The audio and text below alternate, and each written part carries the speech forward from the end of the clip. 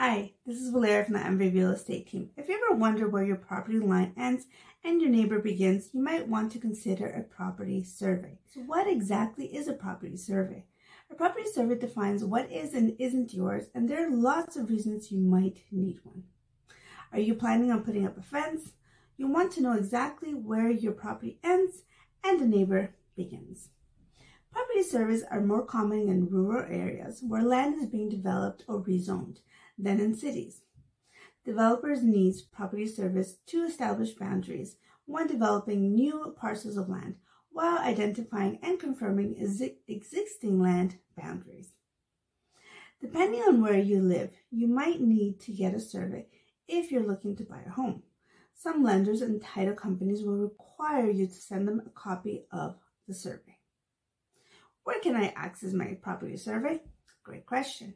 The seller's lenders or title company or the local tax assessor's office may have it on file.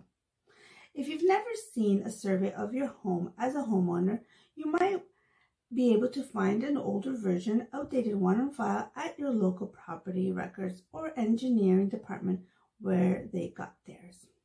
So, what kind of property surveys are available? There are land surveys to show the boundaries of a parcel of land, topographical surveys to show the plane and elevation, and monumentation surveys are done if you want to add a fence.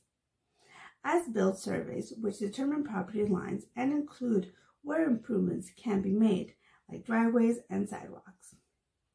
Mortgage surveys are basically as-built surveys which show property boundaries for an entire property that will be mortgaged.